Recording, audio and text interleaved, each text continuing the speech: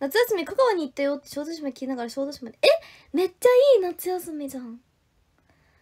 小豆島行きたい。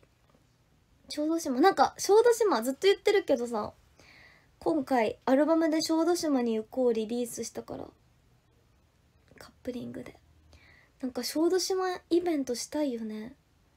みんなで小豆島に行こうみたいな、四国のみんなで小豆島に行こうみたいな。バスツアーはできないか。何ツアーになるんだろう。香川ですね、小豆島。小豆島に行こう、不意に思ったんだ、重くなんかないけど、小豆島に行けばなんとかなるんじゃないね。小豆島ツアーしたい。25日両方もと応募したよって。ありがとう、嬉しい。そう、今日もね25日の練習してきたんですけど、一旦もう1時終わったので次2時始まるかなって感じだけどね。今日は2部のね練習してきたんですよ。2部は 2.5 期だけでする曲がある。ちなみに1部は逆に3期だけでやる曲があるみたいな感じで、お互いの期に割とフォーカスがこう当たってるみたいな、1部と2部でとか、そんな感じになってるから。夜ね、夜本当に楽しみにしててほしいって思うし、夜こそ来てほしいなと思う。時間の関係とかであるのはすごくわかるし、帰ったりとか大変なのもわかるけど、8月25どっちも来てほしい。正直言ったら1部2部もどっちも全然違うから、どっちも来てほしいし、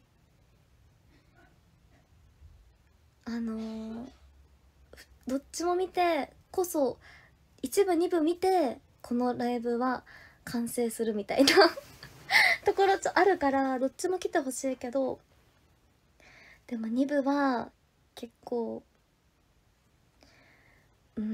かっこいい曲もするね。あとそう、2レと幽体離脱以外の曲をやります。 2.5 期だけで3期だけでみたいな感じで、2部にそう 2.5 期だけでやるみたいな感じの曲もあったりするから、 2.5 期好きな人とかは特に2部来てほしいなってすごい思う。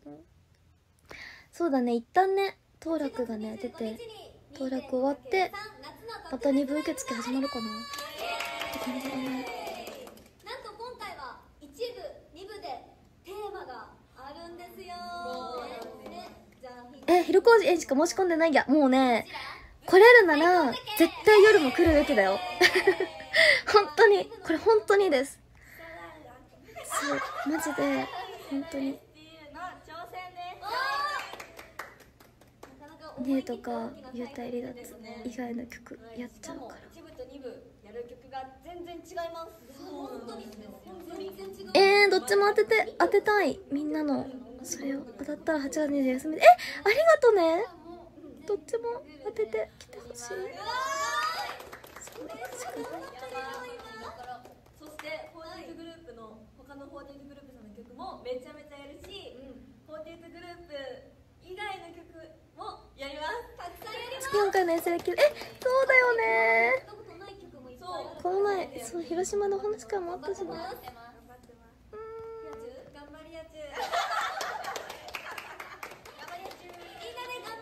いや本当にもう大おすすめをします。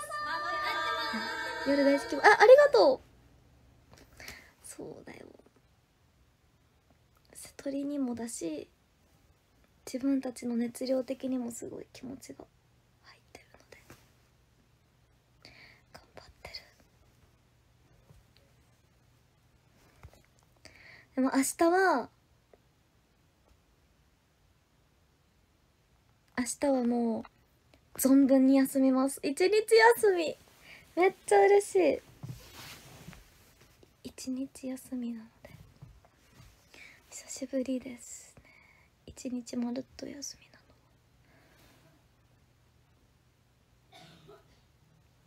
ぱい寝て、いっぱいご飯食べて、いっぱい家族と話して、いっぱい休みます。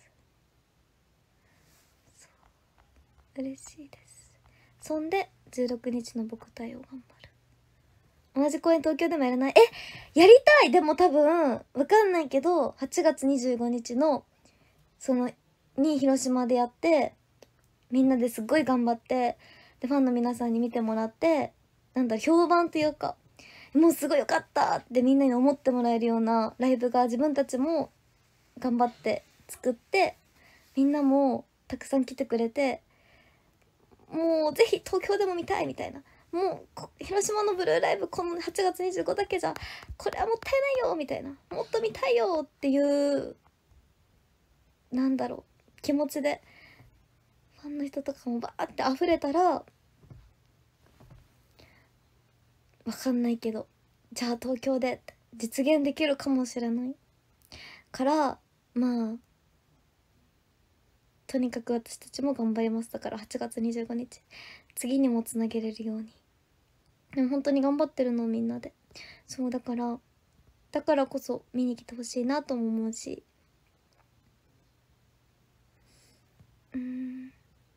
見に来ていいなとか、うわこうだなって思ったことは、今回ハッシュタグ次世代 STU ってタグも作ったので、そういうタグでいっぱいツイートもしてほしいなと思います。終わった後にこんばんは。特別ライブの感想は発信は SNS でいい？発信 SNS でいいよ。そう、ハッシュタグ次世代 STU っていう今回タグがね作られてるので、そのタグをつけてぜひね投稿してほしい。そう夜公演早め。待って、やばい59分だ。ちょっと誕生日ます。13位ありがとう。そう、今回夜公演の開始時間が5時半なの。それもスタッフさんが遠征の方も夜公演でも帰れるようにって言って30分早めてくださったみたいで、ありがとね。おやすみー。ありがとうございました。また明日ゆっくり休みます。ありがとうねー。お疲れ様ー。バイチャー。